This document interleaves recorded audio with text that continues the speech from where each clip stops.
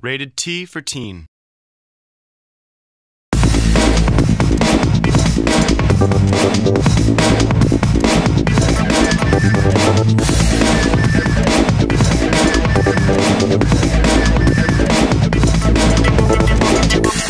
Hi, and welcome to Celebrity Gamer. I'm Christopher Sabat. I'm a celebrity, obviously. Yes. Sean's here with me, Sean Schimmel. We both happen to do voices on a show called Dragon Ball Z. I played Vegeta, Piccolo, and others. Sean is the voice of King Kai, Goku, and others as well, lots of others. 2 or 3. Just so happens we're going to be talking today about Atari's newest cool game called Super DBZ. We're going to be discussing some of the gameplay features. We're going to be playing through a little bit of the game. Yeah.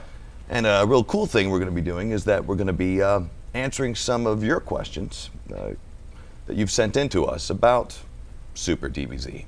Yeah, I'm excited about that. Oh, I am too. Because we're going to answer real questions from real fans, you know, versus an interview, which is great, but, you know, the real questions, I think the hardcore gamers really, they're the people we need to be answering questions. And you have the first question handy, don't you? Yes, I do. Yes, I do. Russell Whitaker from Orlando, Florida, wants to know what are some of the features that make Super Dragon Ball Z unique in Dragon Ball Z games? Super DBZ is really cool. So when you compare it to some of the other Dragon Ball Z titles you may be familiar with, Budokai 1, 2, 3. I'm familiar with all of them. The Tenkaichi games, the Shin Budokai. You're immediately going to notice a difference in the way the game looks. It has where the other games really look more like the anime. Mm-hmm. This would look more like the manga. It has a very cool cel-shaded, almost crazy 2D meets 3D. Yeah, I kind of noticed that, and I wasn't quite sure at first, and then I realized, oh, this is more like the manga.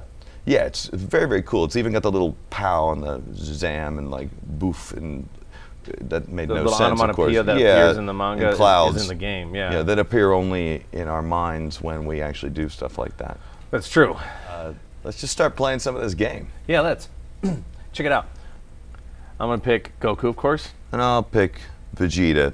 I mean, just for fun. What I really like about it is I'm an old school gamer. So like I'm a big Virtua Fighter and Tekken fan, and this plays a lot like those style games. Whereas in Tenkaichi, it's, you know, you're fighting, it's a true 3D world. This is a real true old school fighter, well, a la Street Fighter, a la. Actually, this game was designed by the people who designed Street Fighter 2. So you're going to notice some similarities. Yeah, well, I'm very happy about that. It's you were saying earlier that it's a very deliberate kind of gameplay. Yeah, there's very specific punches, it's very specific moves, which reminds me of Tekken and Street Fighter. So if you're an experienced fighter, some of the moves translate, which I think is cool, because then I don't have to learn stuff. Something you may not know is that when we were working on the recordings for this game, yeah, I remember that. There are a lot of original attacks in the game that they created and were approved by Akira Toriyama. Oh, really? That I didn't know actually that. Based around. We had to change some of the names because they didn't, entirely make sense in English, but some of the names were actually named after the original Street Fighter moves. They're kind of like almost a play. Like Tatsumaki Senpokyaku, which is the spinning whirlwind kick.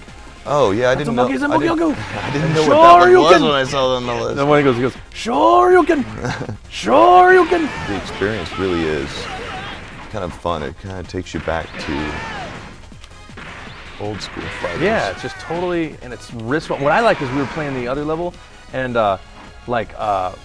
you could break stuff. Like I was knocking over pillars and I forget if it was pillars or it was trees. There were trees I was knocking over, and you were just breaking things. Yeah, there's nothing like knocking over a tree. Yeah, it's very exciting.